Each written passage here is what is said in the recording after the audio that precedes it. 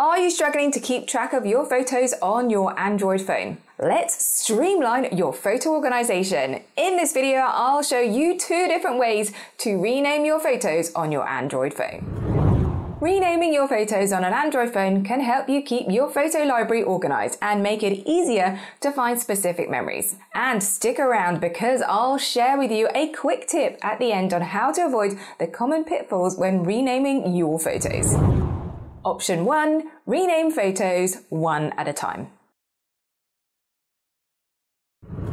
To name just one photo in your gallery, go to your Photos gallery and select the photo that you want to rename. Then pull up the photo information, usually with an eye somewhere on your screen. Then select to edit and then you can rename the photo to whatever you want. Then save your changes. Option 2, bulk rename with bulk rename app. You can't rename bulk photos like you can on a PC or Mac without the help of an app. My current favorite is an app called Bulk Rename File app. It has a little green file logo. So download the app from the App Store. You're going to have to give the app permission to access your photos, obviously. Then go to the area of Bulk Rename. Pick a folder, either by clicking on the pop-up that comes or click on the plus in the top right-hand corner if the pop-up doesn't come up.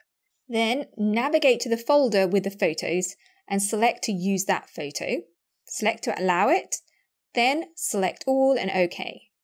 Now at the bottom under batch settings, add in your bulk name. So whatever you want the first name to be, then I like the number on the right hand side, then select to process all the files.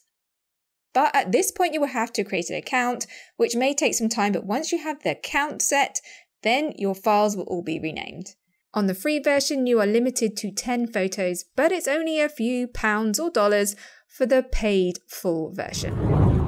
My quick tip for renaming your photos.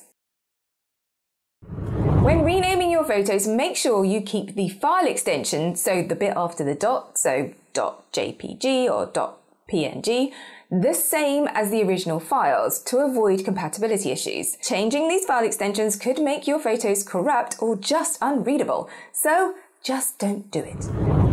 Just like that, you've explored different ways to rename your photos on your Android phone. Whether you choose to rename one by one or use an app like Bulk Rename, organizing your photo library can be straightforward and really satisfying. But how do you rename photos on your Mac or PC, you ask? Well, check out these videos next about some amazing programs that I love that you can use to rename all of your photos quick smart. If you enjoyed this video, give it a like and share it with your friends. And why not subscribe? Have fun rediscovering your memories. I'll see you in my next video.